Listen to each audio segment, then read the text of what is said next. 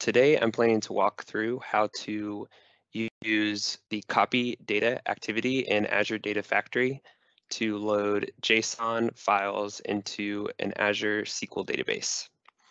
So we will be utilizing the TripAdvisor sample dataset.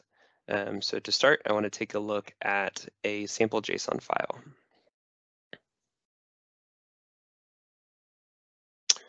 As you can see here, we have multiple values saved, and we want the copy data activity to load each of these values into its own column. And so we will need to utilize the advanced column mapping within the copy data activity to do this. So jumping back over to Azure Data Factory, we're going to start out by, if you're using Git integration, you need to pull a feature branch. And then we will start by creating a new pipeline. We want to name this pipeline a relevant name, TripAdvisor data load. And then, as I said earlier, we'll be using the copy data activity.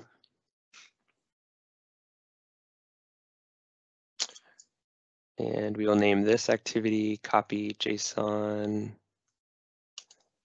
to SQL. Now that we have named our copy data activity something more relevant, I'm going to jump over to the source tab. For the purposes of this video, I have already set up a data set that I will be using. And so I'm going to select that. It is a blob container that in the data set is referencing the JSON file type. I'm going to pass in the directory that I have set up, reviews. And then in order to pass in all the files, I'm just going to not specify a file name by passing in a blank expression, which is @ and 2 single ticks. There's probably other ways to do this, but this is the way that I use. Then I'm going to utilize the file path type, wildcard file path, and specify the directory once again. And then I'm confident that this file path only contains files that I want to load. So I'm just going to use the wildcard there. And that is it for my source. I'm going to come back and add an additional column later on. Moving to the sync tab, I'm going to specify the SQL source or the SQL destination that I want these files to be loaded into the SQL database. And again, I have that set up. I'm going to specify the schema in my dataset parameter and the table name.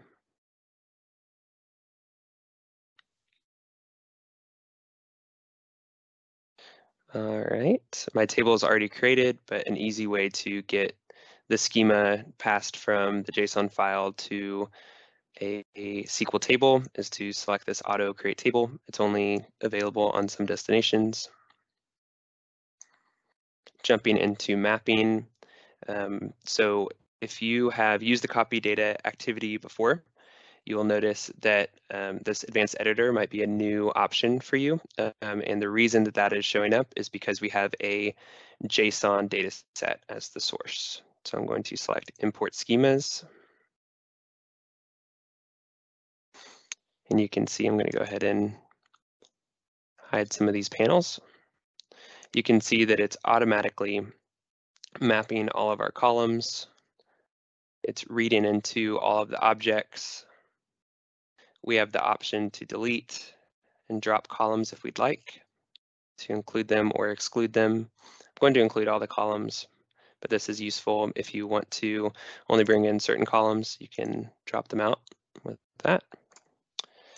You also have the option to turn on advanced editor, and this shows you the parsing or how it parses into each of the JSON objects and so forth. I'm going to turn that back off, make sure everything looks like I need to I need to map this. And so I'm going to map the location as the ratings location because it is within the ratings object. And map this location as the other author location. All right, looks like everything else is mapped. And I want to specify the actual file that the row is being loaded from. So I'm going to select a new column under the source tab. I can see that my file path is already selected, but if it's not, you can select this dropdown file path. I'm going to name this column in the source as source file. And then I need to make sure that this gets mapped. So I'm going to add a new mapping under the mapping tab. And go to advanced editor.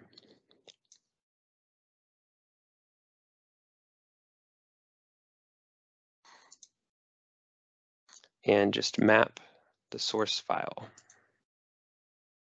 like that. So we're not parsing into a JSON, so it's just going to be the actual column name.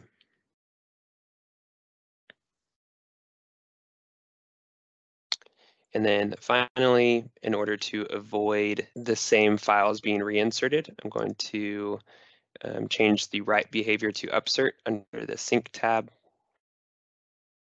and specify the key column as the ID column. And so for whatever source, JSON source you're using, you would just want to use a unique column here, and so that it would do an upsert, which will update existing columns that have the same existing ID, and then insert ones that do not.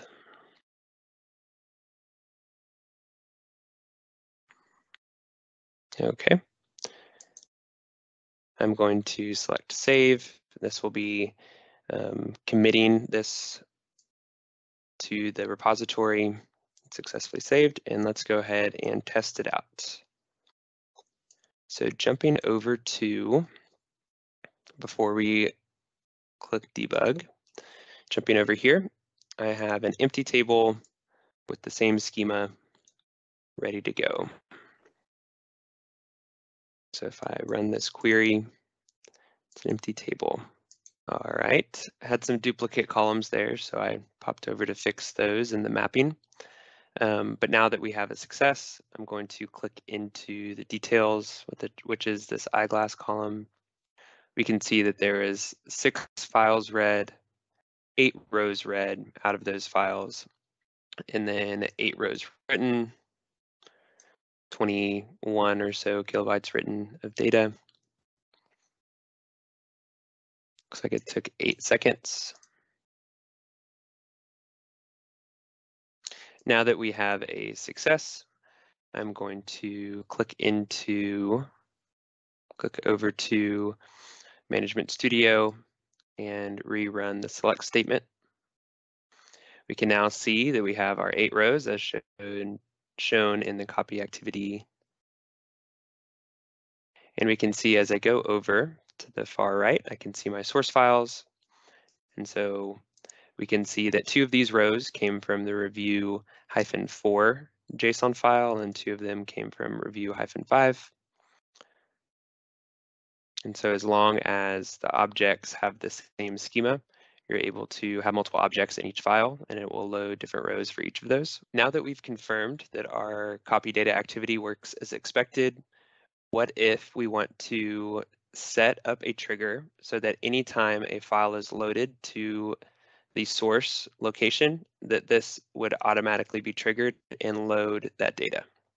In order to create a new trigger, we will select Add Trigger, New/Edit. We want to create a new trigger. We're going to start out by naming the trigger Trip Advisor Trigger. This will be a storage event trigger, which is essentially an event hub that's Microsoft has kindly set up for us. After selecting the type, we will narrow down and specify our container location.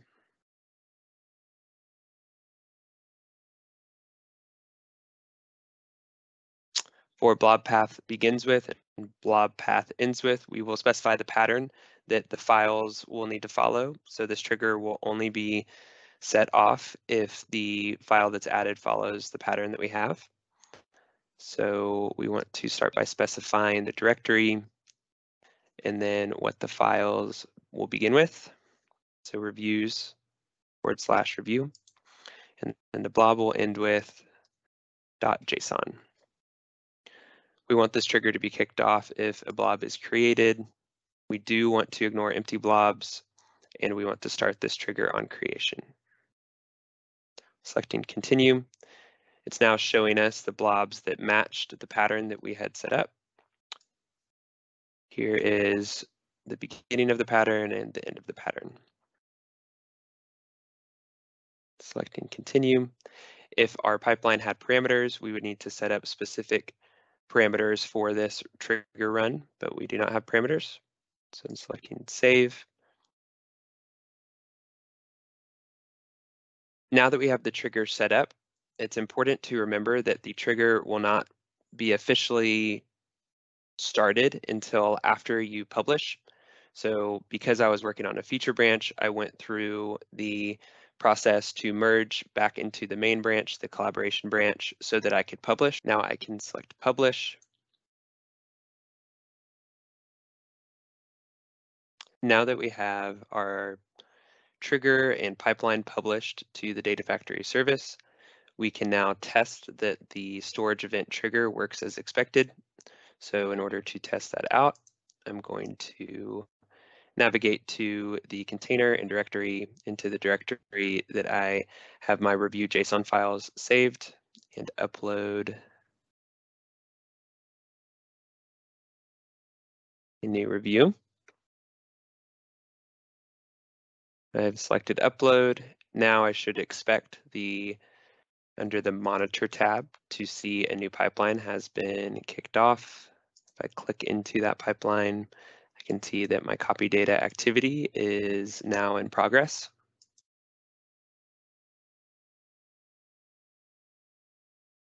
And if I navigate over to view the table and rerun the query, I can see that I now have rows that are populated from the source file review-7. And the reason that the files, if I click back to the pipeline, the reason that the files did not reinsert any of the existing rows from the blob storage running this copy data is because I have an upsert selected, which is basically merging in the new changes. And then if any of the previous files had changed, it would also write those into the table. So that is it. We have talked through creating a copy data activity to copy a JSON file into a SQL database using the advanced editor in the mapping under the mapping tab. We've also set up a storage event trigger to automatically trigger this pipeline whenever a file is added to that file location. I hope you enjoyed it. If you have any questions or comments or feedback, please feel free to leave a comment. Hope you have a great day. Thanks.